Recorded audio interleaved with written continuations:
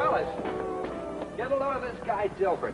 I'd die laughing at that guy. He said it. He kills me. Say, who is this Dilbert anyway? Who's Dilbert? Who's your hootie? He means he's not so much a name as he is a state of mind. That's right. You know, essential routines, safety precautions. Don't mean a thing to Dilbert. I wonder if there really is a guy like that, and what he looks like in real life. Sure, there's got to be somebody that looks like that. That's a laugh. Look like somebody. I can look like anybody. I got a million disguises. I'm a Dilbert.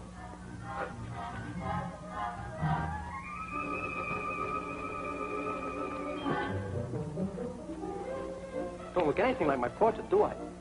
That's how I get away with so much. Nobody can recognize me until it's too late. When are you Dilberts going to get wise to yourselves? What do you mean? We're good for a lot of laughs, ain't we? We panic 'em. We're a very funny character. Sure, when you're on a poster. But in the air, you're just about as funny as a blast from a Jap Zero. One of these days, they're going to catch up with you, wise guy. Oh, yeah? They gotta find me first. And nobody has any ideas where to start looking. Well, just like that. I'm a pilot in Alaska.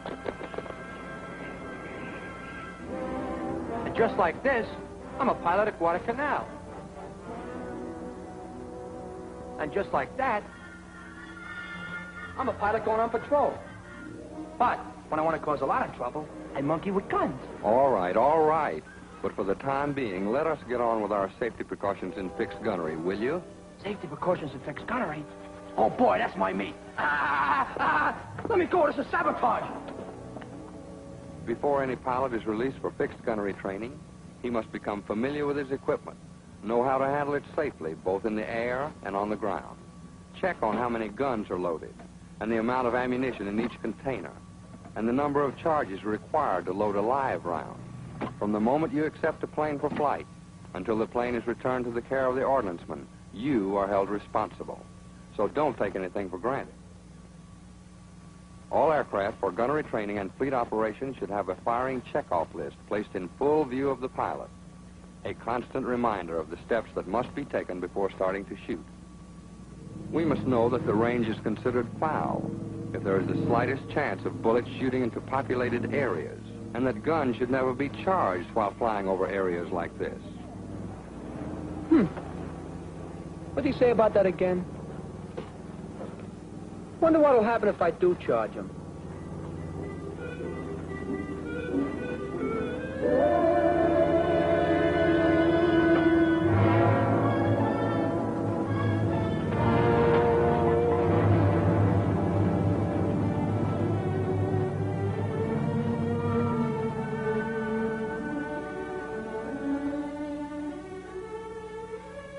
That's what can happen, addle-brain. Even a dummy cartridge can cause a tragedy. When the target is headed down the range at the prescribed altitude and you've decided that you're about ready to make your run, go over your checkoff list, item by item. Generator checked. Mixture set automatic rich. Guns charged. Sight on. Master switch on. Selector switches on. Then look around.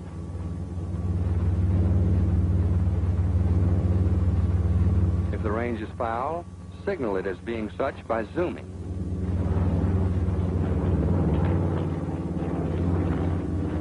Also, the tow pilot may notify the fighter group of a foul range by making S-turns. However, it's difficult for him to see below while flying level, so don't rely on him. Keep a sharp lookout yourself. Make safety your personal responsibility.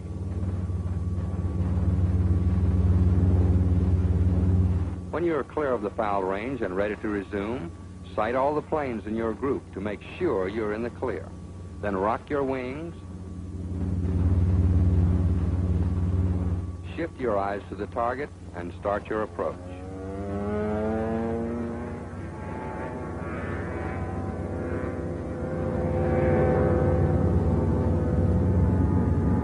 Stay out of the safety cone and never lose sight of the target at any time. But if you do, don't be a Dilbert and start looking for the target. Pull clear and discontinue the approach. It's far better to make a fresh run than chance mowing down your friends while you hunt all over the sky for the sleeve.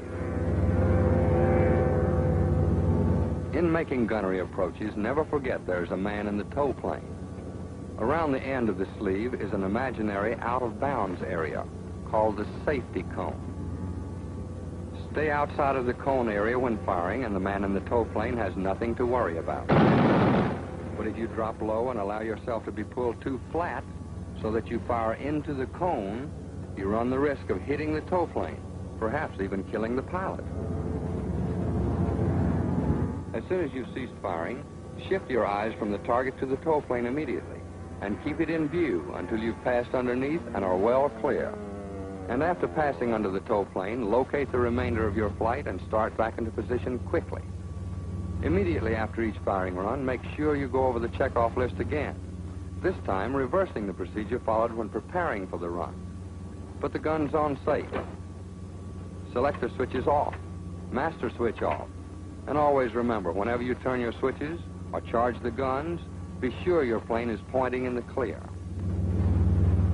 Another fundamental rule is that the gunnery group must never make runs out of order. Always stay in your proper position and keep the planes ahead of you in view. How come? What I gotta keep him in view for? Why don't you look out for me? Well, Dilbert is now making up his own rules. This ought to be very interesting.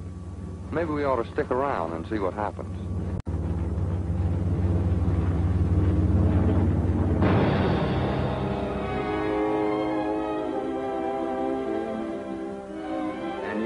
The remarkable thing about a Dilbert is that he's always sorry.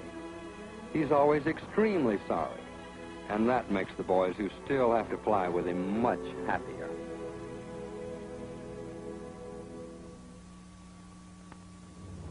After all runs are completed and before you have left the range, double check to make sure your plane is ready to return to the field.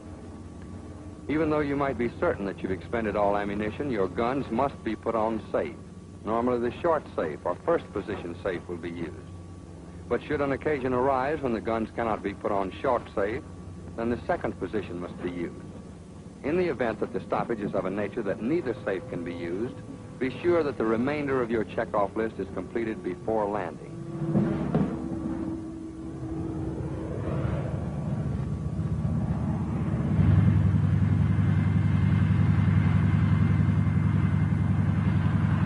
Upon returning, stay in the cockpit until the ordnanceman arrives, making certain you tell him what's wrong with your equipment before he opens the gun cover plate.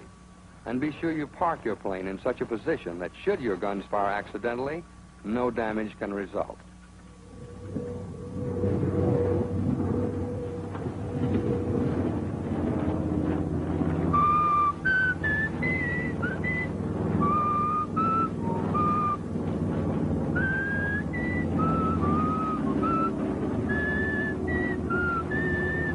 I gotta practice up my whistling.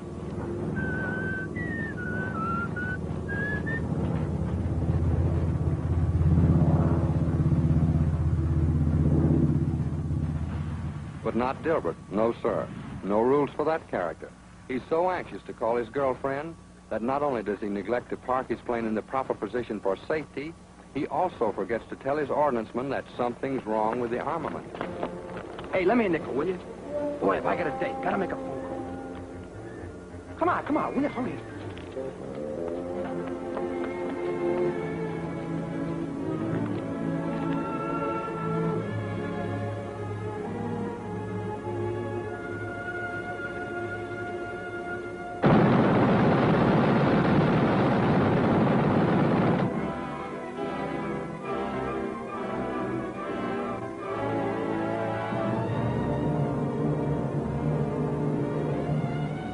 That's a tough break. But after all, it's not my fault. It's up to the ordnance men to take care of those things. That's right, Dilbert. Always blame it on somebody else. But you are responsible for what's nothing less than cold-blooded murder. That man is just as dead as though he'd been killed by the enemy. But even with them, he'd at least have had a chance to fight back.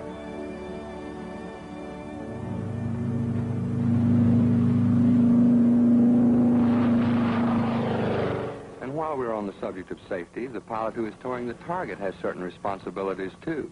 After the target is streamed, he must bear in mind that the sleeve trails below his line of flight. For this reason, the tow plane must never go below the prescribed altitude after the sleeve is taken off. Be sure that all turns, climbs, and glides are shallow and smooth, or the tow line may become fouled in the tail. When in the vicinity of a flying field, the tow pilot must maintain a constant lookout for planes taking off or landing.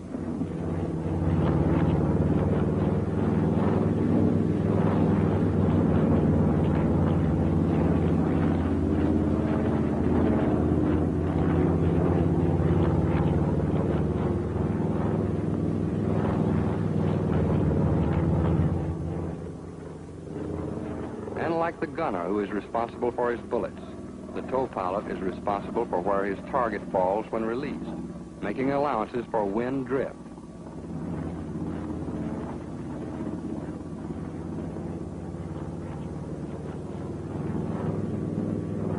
If the target cannot be released, a normal landing can easily be effected by landing long on the runway.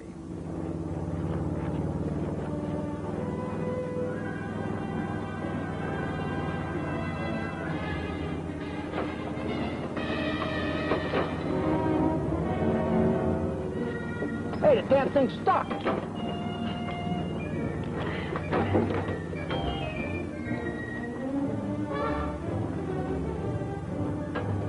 Let me see now. Am I supposed to land long? Nah, I guess in the case like this, I'm supposed to land short.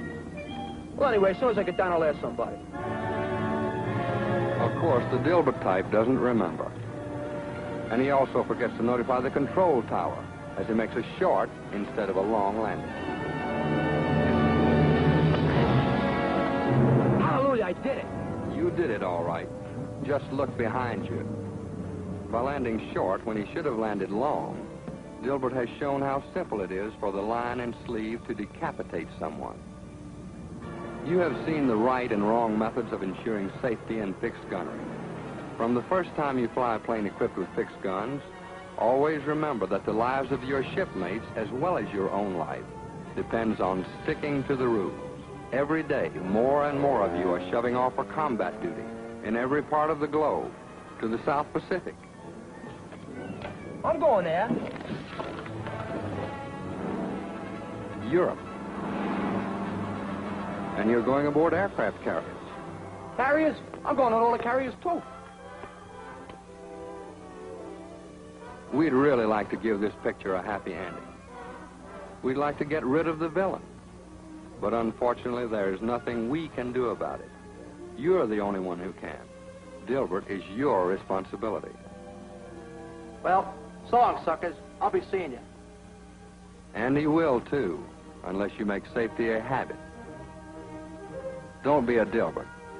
Don't kill your friends.